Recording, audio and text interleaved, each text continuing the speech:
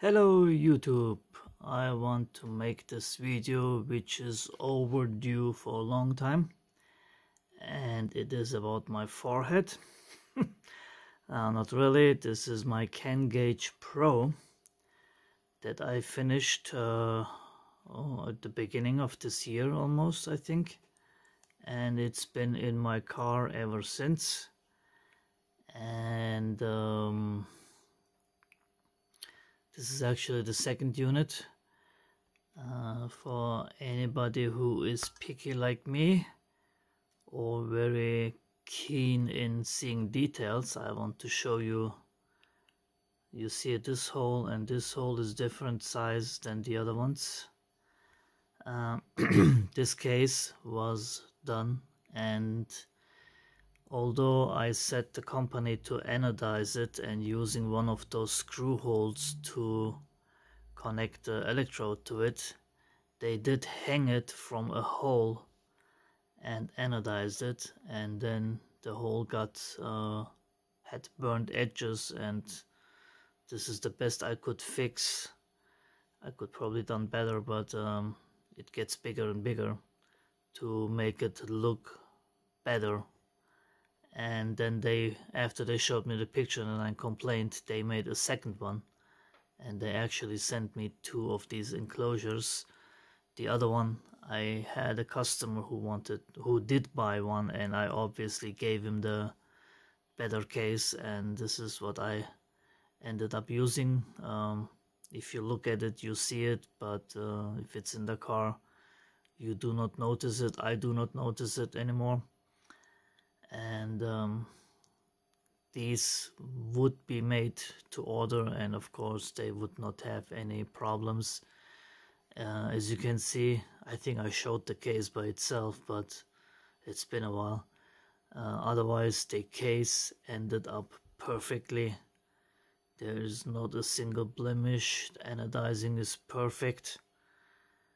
And yes, I did design this case and then had it fabricated in China, obviously, otherwise it would cost me an arm and a leg, which it still cost me a couple of fingers for this case. Anyway, without making the video too long, because I know people do not like to wait too long or watch too long of videos. So that's a startup song. Can be edited, I just left it like that. And this is the first screen, which I have it connected to my simulator over here. And you have water temperature, throttle position, speed, RPM, and gear indicator. I showed these a couple of times before, so this is actually for a stick shift. I still have that code on there, even though I have an automatic, but I just wanted to show how it looks. And you go into the menu by simple touching the center of the screen, and then you have the boost gauge, which shows what was that? I forgot. Timing advance, obviously. Timing advance, voltmeter, oil temperature, which is a static value, since I do not have an oil temperature sensor yet. This is air fuel ratio, and this is the pressure for intake pressure, as you can see. And then you have a GPS screen, which will probably come up empty now. Yes, since I do not have a lock. Anyway, you have the time, date, latitude, longitude, satellites received. You have a big speedometer, and you have a max speed indicator, and you have an altimeter up here. Max speed can obviously be reset through the menu. You have a sports screen, which shows 0 to 60 miles per hour acceleration, 0 to 100, 100 to 200 kilometers per hour, and this is quarter time. That's the quarter time light tree, how was it called? Anyway, and here's the speed. You have the LED indicators as well as here, and you start on green. If you start too early, it will not work. If you start too late, it will not work either. So you have to hit the green light. And let me just simulate it now. I hit the green light, and I always do this too fast. So once you hit the quarter mile,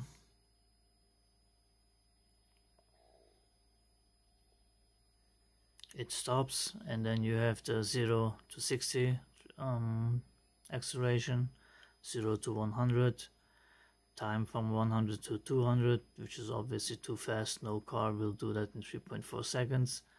And here you have max speed and the time it took. So there's that. As soon as you stop, you can start again on the green. And that boing sound, that I just put it in there. It can be, of course, changed and whatnot.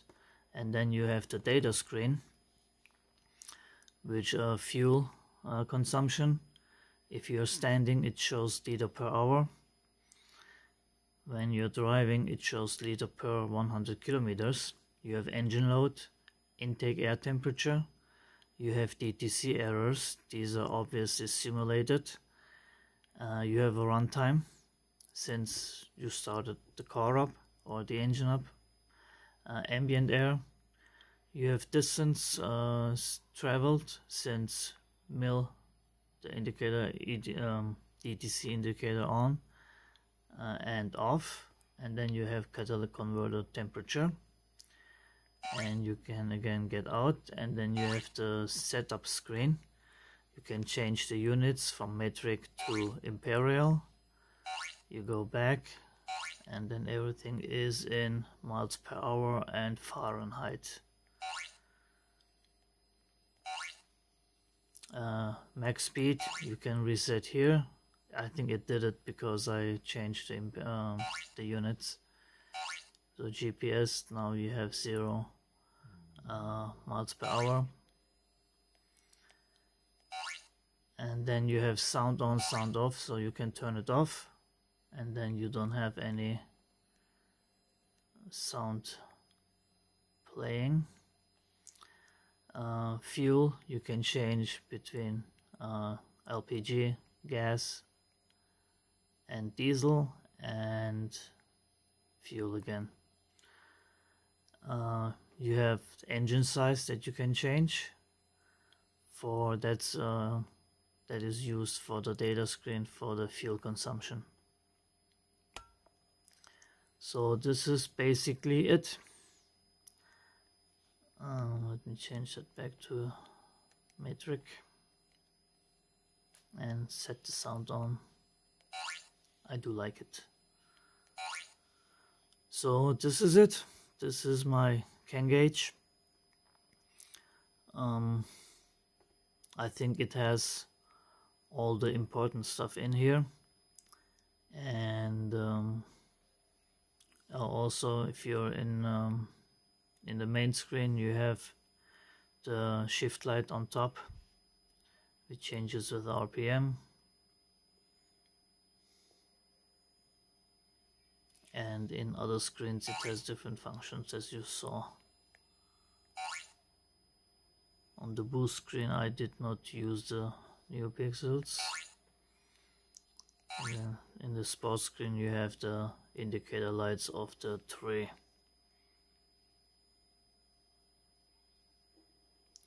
So this is it.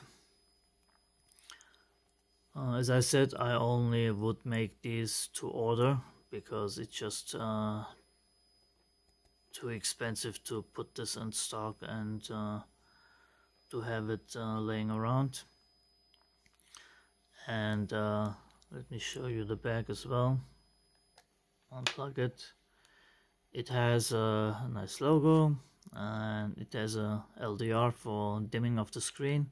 This is the input for the CAN bus, And this is normally, this will be closed. I had this open to upload code because I uploaded code like a million times to this thing. So, and I didn't want to take the back on and off. And so that's the hole for the port to upload code.